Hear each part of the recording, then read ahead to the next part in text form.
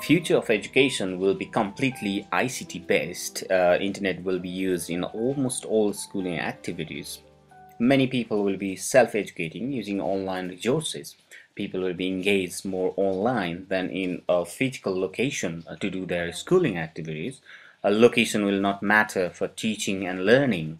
And today I'm demonstrating here some of the glimpses of how this ICT-based schooling system works via a virtual learning environment known as VLE. I have divided these VLE activities into four categories: student-centered activities, teacher-centered activities, administrative-centered activities, and guardian or parent-centered activities. Let me start with student-centered activities. Student learning activities I'm demonstrating here are based on Bloom's taxonomy, that is 6 levels of learning, starting with the lower level, which is remember, that's knowledge, understand, that's comprehension, apply, that's application, analysis, evaluation, and synthesis, that's creation. Let me start with the lower level of learning, which is knowledge, such as match the following, fill in the blanks, multiple choice questions, true and false, and so on.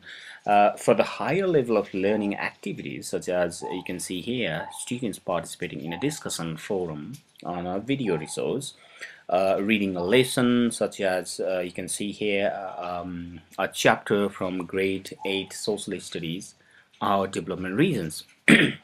Well, they can also listen to audios and watch the videos related to the chapters and lessons if they do not want to read.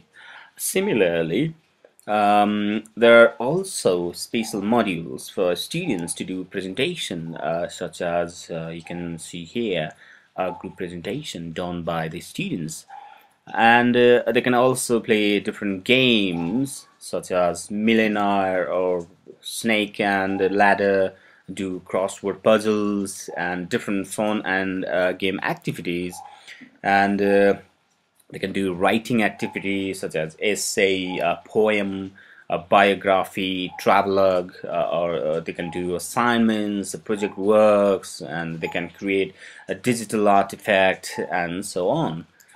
They can take tests and exams like entrance test or monthly test or midterm test or final test and so on, and they get their result immediately with their score, feedback, and rank on their computer screen, and they can download and print whenever they want.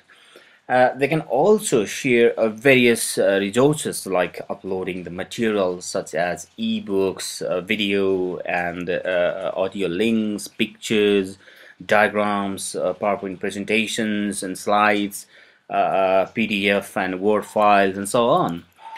If they do not understand a particular lesson, they can also ask teachers by using voice portal or chat room, whichever they feel convenient or for them. And for other higher level learning such as analysis and evaluation, they can participate in peer tutoring and evaluating peers' works apart from discussion forum. They can do virtually all activities in all subjects. A very good thing here is every student gets a virtual tutor, programmed software, who awards marks for students' activities and gives immediate feedback with the explanation for each activity of the student. As I am demonstrating an MBBS entrance preparing students, one of the reports here, this student, this student has attempted this particular task of 5 times, as you can see here, her attempts. And we are looking at her for second attempt, and the score is 80%, and the activity was done on 22nd June, and time taken is 6 minutes for this task. The feedback for the score is, I want to read it out here. Your hard work is appreciated, but unfortunately this score is not enough for a scholarship. As long as studying in self-finance is concerned, it depends on the universities and colleges you are applying for and the quota available in that particular university or college. Therefore, we recommend you put some more effort, whether for a scholarship or self-finance. Yes, this is how it gives this feedback immediately. Similarly, we can see here this student made this question incorrect. Well, correct. Well, so the reasons and explanations are given here why his answer is correct or incorrect, and student can see his or her report on the whole year on all subjects, chapters, individual questions and activities, and so they can track their progress from beginning to end. And but they are not allowed to see their peers' activities except in discussion forum and blogs. They also have a very special platform here titled Feed Your Interest. In this room, there are hundreds of areas where students can visit any room they are interested in, such as money room, TED room, science room, music room, know your country, world tour, and so on. For example, in this money room, there is a video posted every week on money education, such as what is money, why we need it, how to earn money ethically, and why we need to save money, and so on. Similarly, let me get into one of these rooms. Let's get into the world tour room. In this room, there is a video posted every week of a country, such as this week a video of Bangladesh is posted here. The title says here, Visit Bangladesh. Let's see here. Yes, you can see here students participating here after watching the video. Someone says here, Bangladesh the hamro thorai jasto रहेछ, and other students are posting the views, so on. Well, so in a year's time, students will do a virtual tour of at least 40 countries. So every room has been designed with a purpose according to students' levels and understanding. For example, this room, family, friends, and relationship, is designed with the purpose to instill the message about the value of relationship and human connections.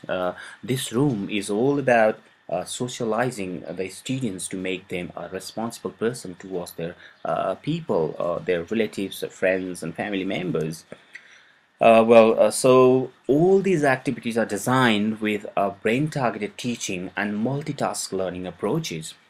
Once the students log into their virtual school classrooms, they will be learning every minute. In the next part of the video, I'll demonstrate the teacher activities on how to observe, monitor, and control every student and operate the system, such as setting up tests and homeworks and various other tasks, downloading the result of the students, tracking students' performance and activities, such as whether the students read the materials or not, how long time the student spent on a particular task, marking assignments and giving feedback, setting up the attendance, grouping the students and assigning different tasks to them according to their ability, keeping the records of students' classroom behavior, maintaining the school diary and lesson plans, updating the calendar events, sending messages to students and parents in a group or individually, and so on. Similarly, in the part 3 of my video, I will demonstrate how all admin activities can be done, such as staff and student attendance report, student admission and enrollment records, staff performances, holding a meeting in the boardroom, and many more. In this part of the video, I will also demonstrate how parents can see their children's performances and activities and remain in direct contact with their subject teachers and principals anytime from anywhere. Thank you very much for watching the video. If you have any queries or want to see a full feature demonstration, please feel free to contact me in person. Have a good day. Deep within each heart there lies a magic spark that lights the fire of our imagination.